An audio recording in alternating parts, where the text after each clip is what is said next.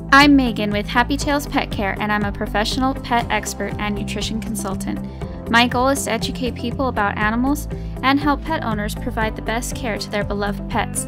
See a pet in my video you like? Let me know, and I will feature that pet in more videos. Hey guys, so I got a request to do a video about how to take care of a rainforest opossum. This is my rainforest opossum reepicheep, and they're also called short-tailed opossums or Brazilian opossums. So this video is going to be about how to care for your pet possum, the right cage, and handling and diet. They're not a common pet, but they are becoming more popular in the exotic pet market. They're from South America, south of the Amazon River, mostly in Brazil. I'm going to let him go back to sleep during this video because they are nocturnal and they mostly just like to come out during the night.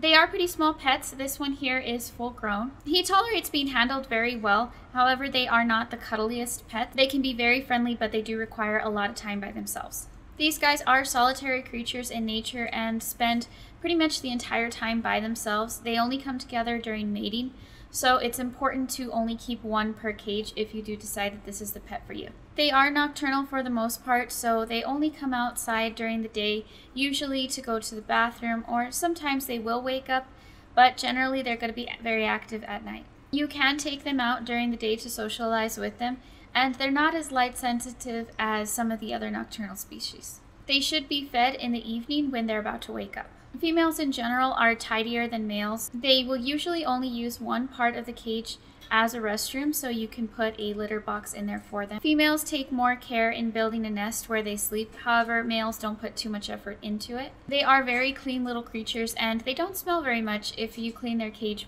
about once a week.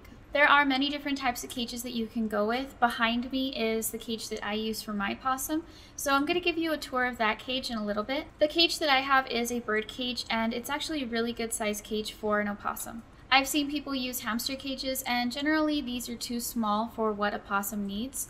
I've also seen people recommend a 20-gallon tank as the good size for them.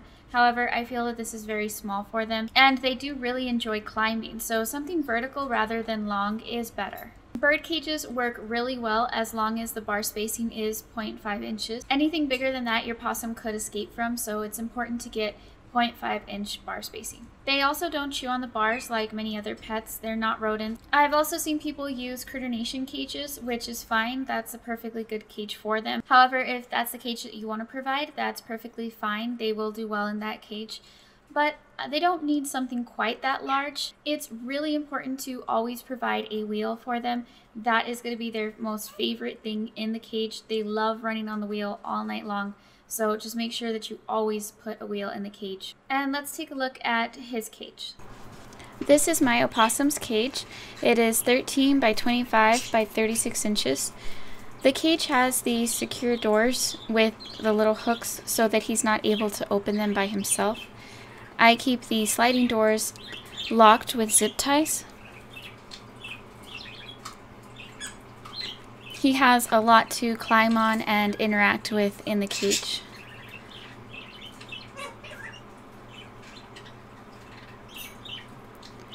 I use the dishes that the cage comes with for the birds.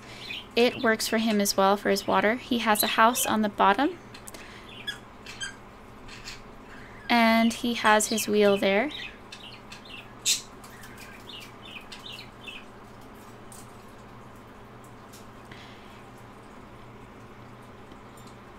And he also has this house here. It's a coconut.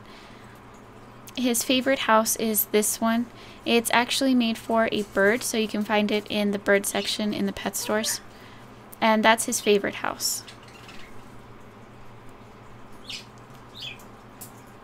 It's important to provide a lot of different things for them to climb on.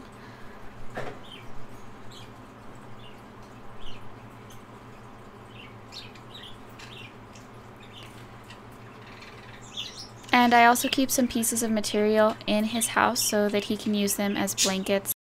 Moving on to diet, it is really important to remember that exotic pets require specific diets, and generally they require fresh food every day. I have seen packaged food for opossums, but it's not common to find it in a pet store. It's usually very difficult to find and you have to order it.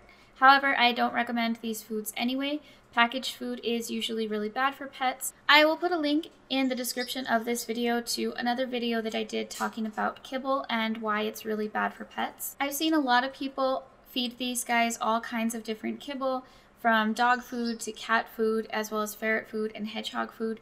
However, kibble is not a good food for any animal really, and it's definitely not a good food for possums. So I don't recommend any type of processed dry kibble for them. Kibble is not good for them as a regular diet.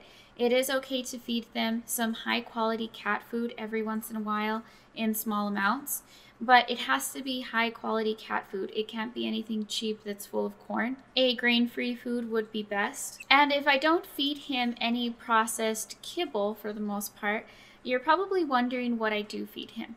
So I do give him a little bit of high quality cat food every once in a while, but his main diet is fresh food. In the wild, these guys eat meat and small amounts of fruits and vegetables. I will cook chicken breast for him or ground turkey, or give him a hard-boiled egg or a scrambled egg, and once in a while I also include fish. It's also great to provide them with bugs on a regular basis. His favorite food is actually superworms. He loves those. Mealworms and crickets are good as well. I feed him freeze-dried grasshoppers and crickets because live ones can escape the cage. Reepicheep has a huge sweet tooth and loves fruit. Some of his favorites are cantaloupe, berries, and grapes. He will eat some vegetables, but he doesn't like them very much, so a great way to get him to eat his veggies, I have found, is to blend them with some fruit. For example, I will give him some zucchini that is pureed with bananas and kiwi. Things that are good for them as treats is canned cat food, as long as it is a high quality and it's a small amount, as well as yogurt drops. Pureed baby food is also something that they enjoy. It's just important to look at the list of ingredients to make sure that there's no extra sugar added to it. There isn't a lot of information about what is harmful to these guys, so what I do is I just stay away from foods that are harmful to other animals for the most part. For example, things like onions, garlic, mushrooms are generally harmful to other animals, so that's something that I keep out of his diet. I also keep foods out of his diet that are very high in toxicity, such as avocado and tomatoes.